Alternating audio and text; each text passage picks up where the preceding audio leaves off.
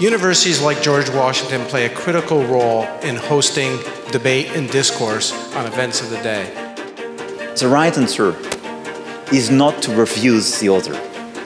The right answer is not to say, get rid of this religion. It's not part of us. It's wrong. I think that the story of America is a story of race. So when I think of the questions that I'm asking or the stories that I'm going to write, I'm thinking, okay, well, what are we learning about our country? Well, I think the likelihood of him being indicted is close to 100%. There was a lot of hurdles that had to be cleared in order for that to happen. One of the reasons that Donald Trump is president is because there is such a frustration with the way that Washington functions.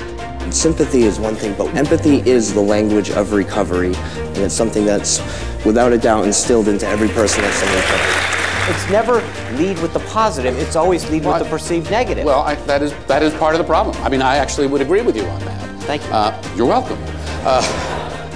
One of the things that we have seen that is most under siege in this country is the notion of civil discourse, and we here at GW, among other things, very much want to stand for that.